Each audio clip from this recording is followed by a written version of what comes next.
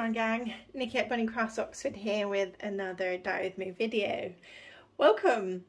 You may be wondering why you're staring at a steaming pot dye bath rather than my usual standard clear pot of water that you see, and it's because I thought I was filming, so I'd kind of already started this video and then I realised I hadn't actually pressed the recording button. So this is take 2 for me, and today is going to be a relatively quick one. Again, it sort of continues on from playing with Jacquard's gunmetal grey. I think it's grey. Hold on, let me get the bottle.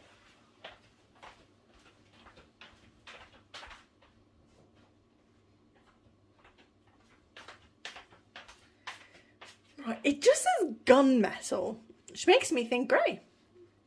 But as we've discovered in other videos, not really grey. It's a sort of bluish grey, going towards navy maybe.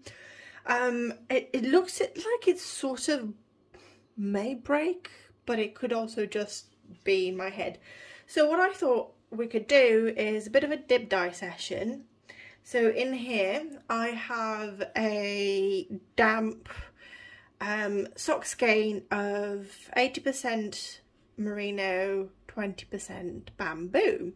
So I've already played with this fibre type once using the same colour, and I thought it would be really nice to have a complementing skein that is the gradient, because I think the two of them would make a really nice shawl, where you have one of the skeins where you have this sort of pulling effect and the other one is just pretty much solid.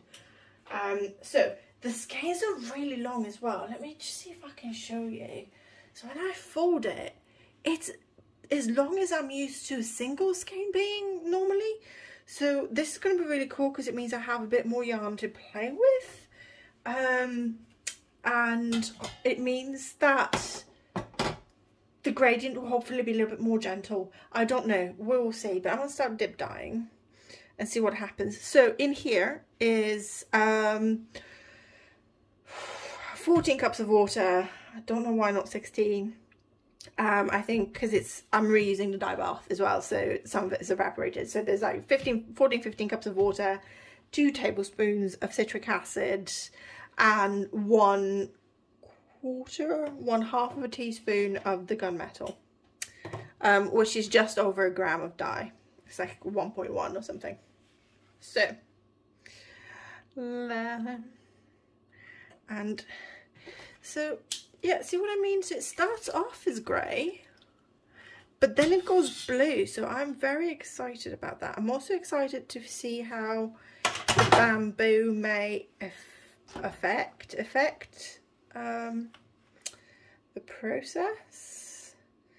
So I'm just going in and I'm moving it around and just a little bit more. I'm just going to come back out and a bit more. Tie got tangled. So yeah, as I'm going up, it's still sort of grey. Let's see what we have so far. We have a very, very, very dark grey. And then up here is very reminiscent of silver grey. And to be fair, so the lady that I get my Jacquard dyes from didn't have any silver grey left at the time, so she was like, well, you can easily replace it with gunmetal. It's a little bit more pigmented, but at smaller quantities, as it were. It does the same job. I can see why she'd think that, but it's starting to get a bit of a blue hue. The water is still very dark, So I'm just going to keep going a little bit slower.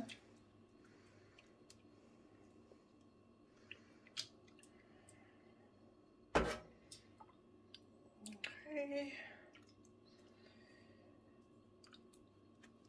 I mean, it's getting a little bit more, what's the word? Pastel. Let's see where the pot is at. Okay, so the pot's looking really blue now. So let me see if I can get this out the way without dripping everywhere. Okay, so here it's starting to get, can you see it's starting to go blue? But at the top we still have the silver grey effect. And the pot of water, I'm just going to put that here, you can see is looking really blue.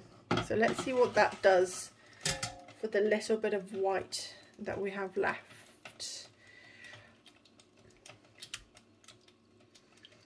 I'm still not going to drop the white just yet. I feel like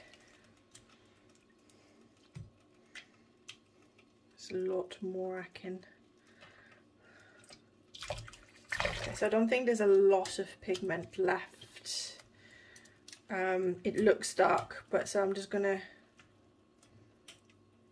drop that in, move it around, put it around a little bit this way. So I'm definitely getting a very periwinkle feel now up here, just like a very gentle periwinkle.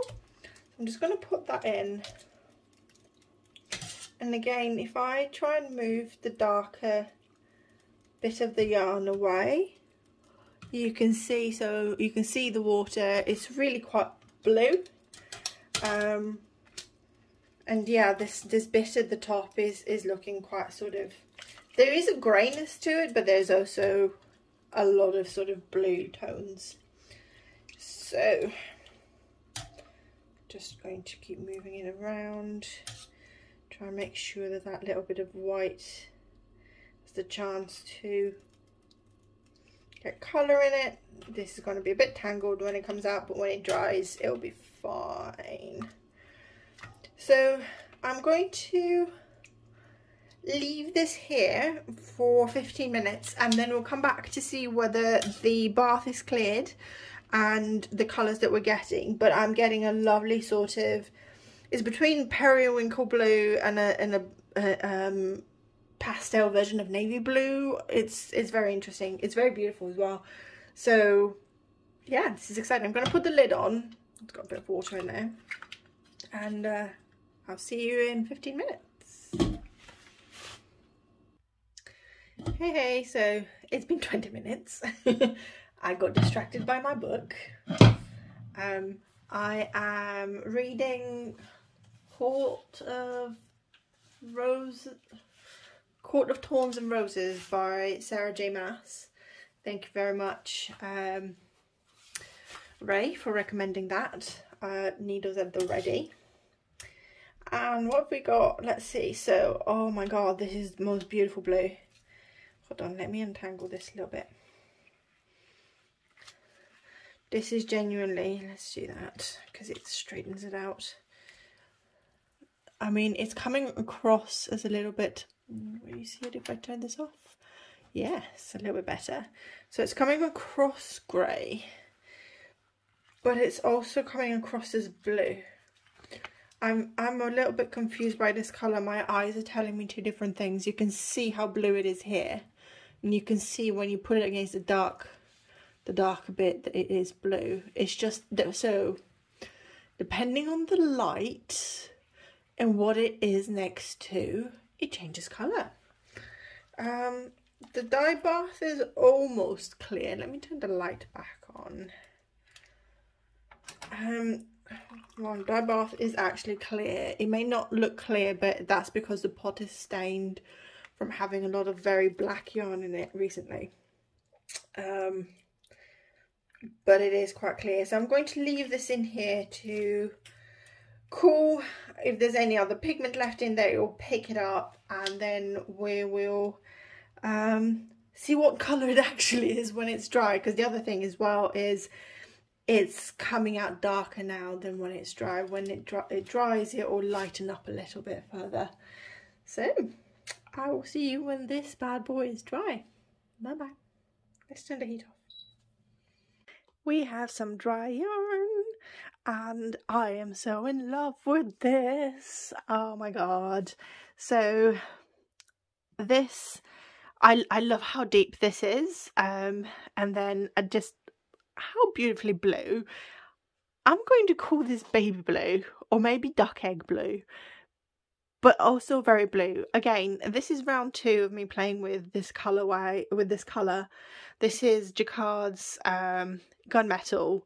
It was recommended to me. There's a previous video that's gone out about this, and I'll try and link it or iCard it or something, but it was recommended to me as a replacement for silver grey.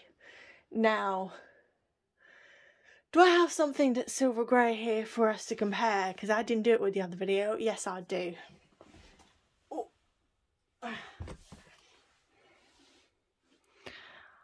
That be silver grey, yo. So silver grey. So this is a sort of similar effect where we've got very concentrated and not so concentrated. Let's get this. So this is Chips Lemon Pepper, for anyone wondering. You can watch me dye this in one of the other videos. Let's untangle this. There are orange speckles running through the grey, but it's still grey. So yeah, this is silver grey. This is gunmetal.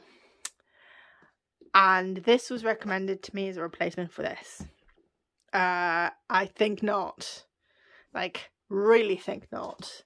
I'm so glad that I didn't actually ever use it as a replacement. I would have made a mess of orders. People would have been unhappy. I would have been unhappy. I mean, could have listed them as errors, but oh well. Oh, so many skein twistings. So just a quick reminder from the beginning of the video, this the yarn is the 80% merino, 20% bamboo, and bamboo, as we have spoken in other videos, is a cellulose fibre and therefore cannot be dyed in the same way that you would dye protein-based fibre. So protein-based, animal, cellulose, plant, that simple. You can dye cellulose fibres. It requires something called a mordanting process. So when you have yarn like this, where it's a combination of one and the other, you get the cellulose fibre remaining white. Because of the way that this has been mixed together, it's not just a strand of white. You can see this sort of beautiful kind of heathering. You can see the whiteness kind of going through in bits and pieces, and I love it. The other thing that the bamboo is doing, oh god, I'm making such a mess of this skein. Let me twist it, and then so we can see the beautiful progression as well, and I'll be right back to talk about it. Right, so here it is.